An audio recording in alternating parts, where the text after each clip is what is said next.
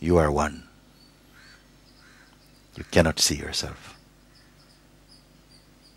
You cannot see your unicity, not phenomenally. You can somehow know it in the most intimate, intuitive sense, that you are all-inclusive, that all knowledge, all knowingness must be arising out of and within your own self. There's a knowingness which cannot be put down on paper. It is a felt knowingness. So if this is what you're speaking, I accept your statement. I can see what I am not. I can see that the objects I really am not.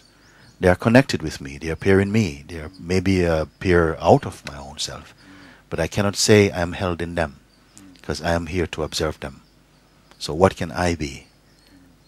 So this discovery, not speculation, has to happen. What actually, finally, ultimately, and ultimately doesn't mean in time, eventually. It means at the center, at the core, at the most intimate. That within which even intimacy is known. Can that be known? And I say non-phenomenally. There's a knowingness.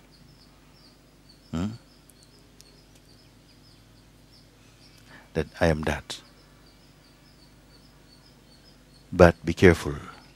Something is quick to say, yes, this is what I am. And this evidence must be rejected. And the one who is giving this evidence must be rejected. And there must be the discernment to know this is false. It's the intellect that is saying this. Because when it is felt, almost you're struck into silence.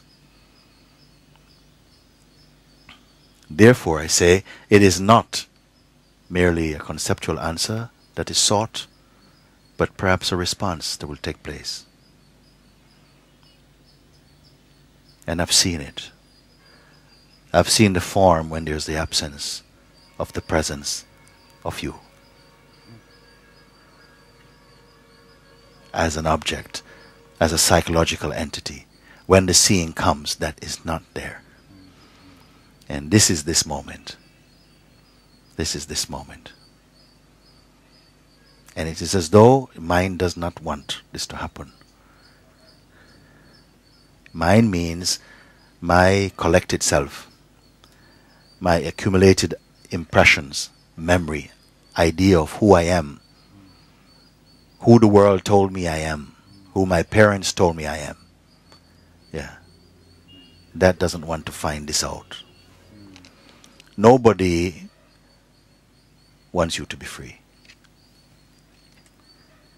Nobody wants you to be free. No one is invested in your freedom.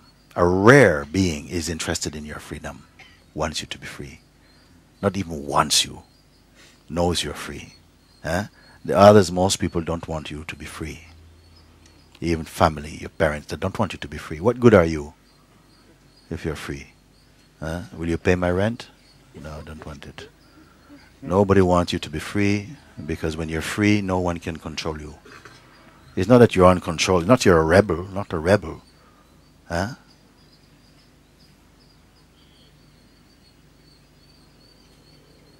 So this desire for freedom must arise from within your own being. Must be.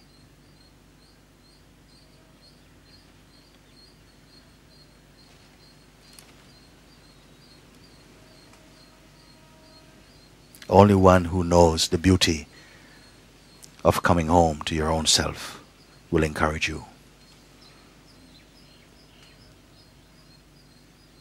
They know the signs. When you are not available to them socially, they will respect you. They say, okay, he's going.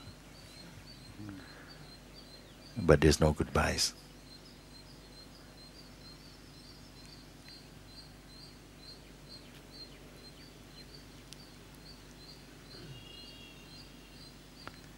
Okay. Thank you so much.